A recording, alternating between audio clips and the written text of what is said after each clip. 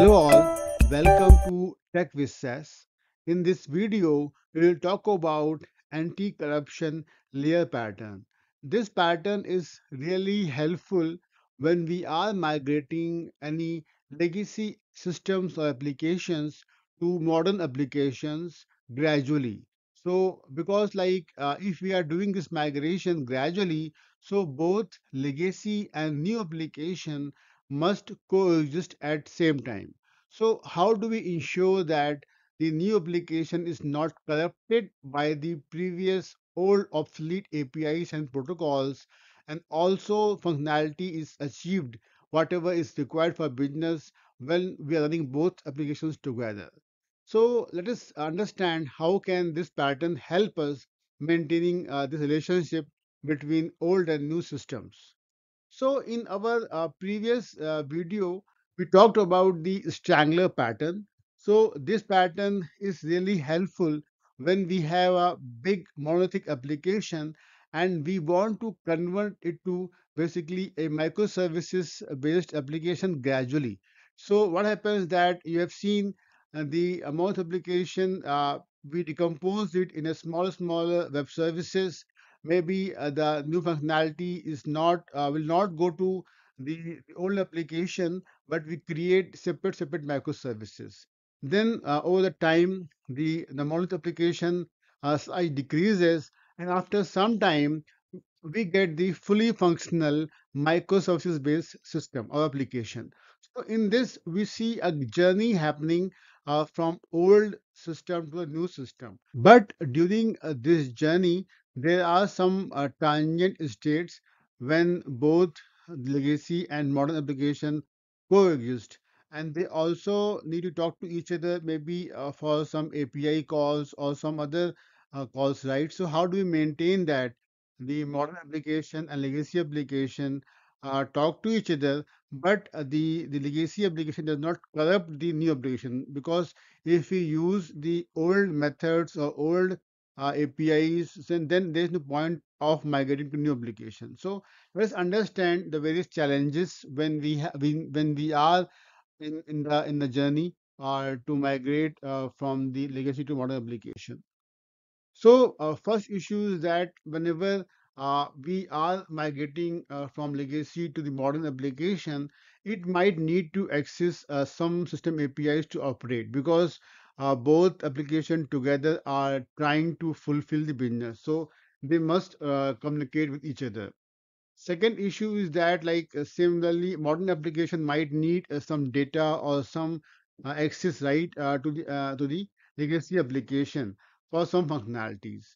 Third issue is that both need to interoperate because legacy app or new app both need to maybe talk to each other with the legacy or like obsolete protocols or obsolete APIs. So if you do the changes for this in your modern application, then it will corrupt your modern application, right? So if you are going to directly support your legacy application from your modern applications, then the whatever the things from where we are going away, right? Like those obsolete libraries or obsolete patterns or maybe some obsolete APIs that are going to be part of your modern application. So how do we ensure that we are not corrupting our new application, right? So for that, solution is the anti-corruption layer.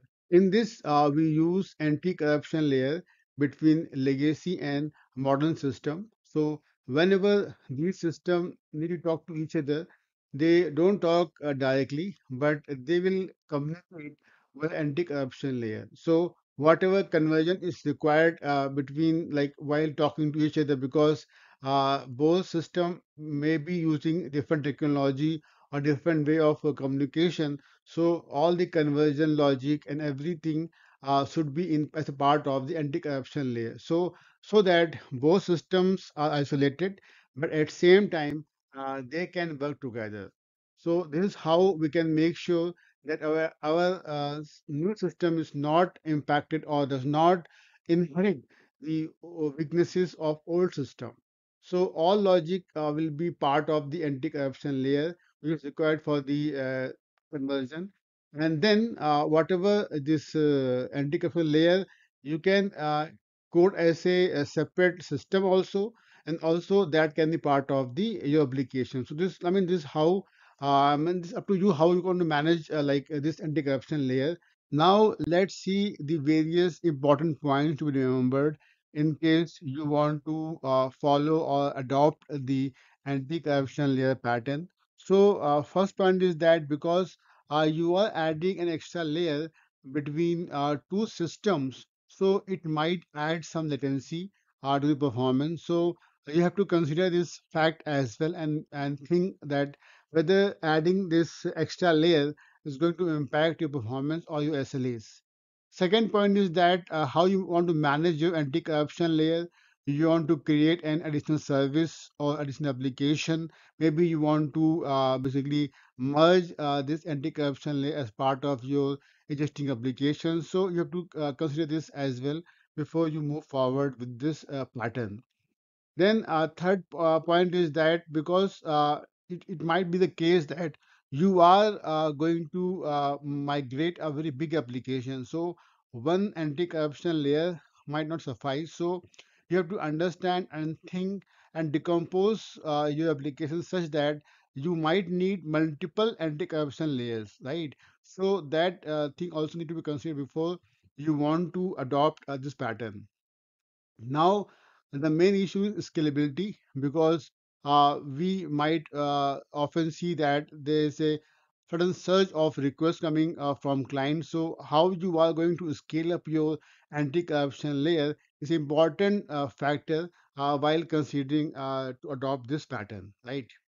Then also, whenever you want to this pattern, we have to make sure that transactions and data remains consistent, and we can also monitor that. So suppose any issues coming from anti-corruption layer, how we are going to monitor them and how we are going to remediate if any issue arises. So also whenever you have anti-corruption layer, and how you are going to handle the all communication. Suppose you have applications which accept only XML or JSON, or they just accept this HTTP responses, right? So you have to consider that the what are the various protocols for communication you have to adapt into the various anti-corruption layers while you want to adopt this pattern into your application. So these are the few points. So yeah, thank you very much for watching. See you next time. Please leave comments or questions. Please subscribe. Thank you.